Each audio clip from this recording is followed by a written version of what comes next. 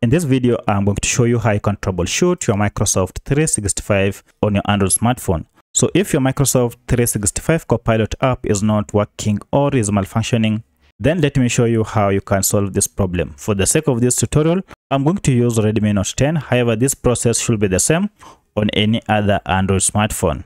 Now to get started, you need to go and access the app information, and we can simply do this through settings.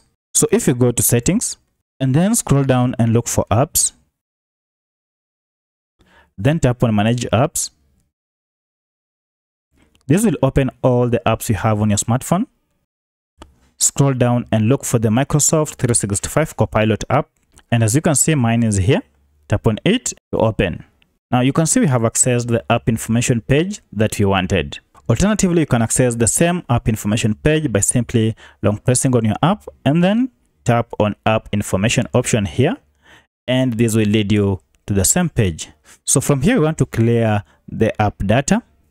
If we go to storage and look for the cached data, you can see we have a lot of cached data.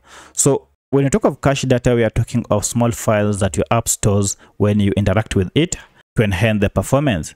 However, the accumulation of these files sometimes might cause your app to malfunction.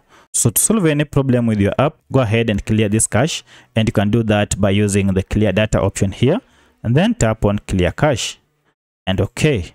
And now you can see we have zero cache, meaning we have cleared all the cache data on our smartphone.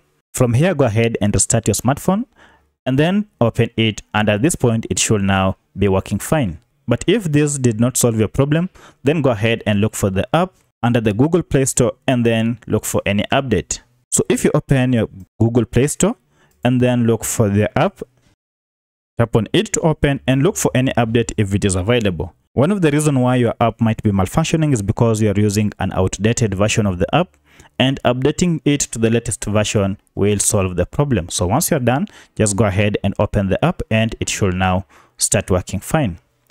But in case this didn't solve your problem, then you might want to go ahead and uninstall the app and then install it afresh to solve any problem with it. At this point, if all this didn't solve your problem, then you might want to go ahead and contact Microsoft 365 Copilot to find out if they have a challenge or a problem from the end. By using any of these methods, you should be able to troubleshoot your app and then have it running smoothly. If this video is helpful to you, kindly hit the like button and subscribe to this channel to support me. Thank you for watching, and let's meet in the next video.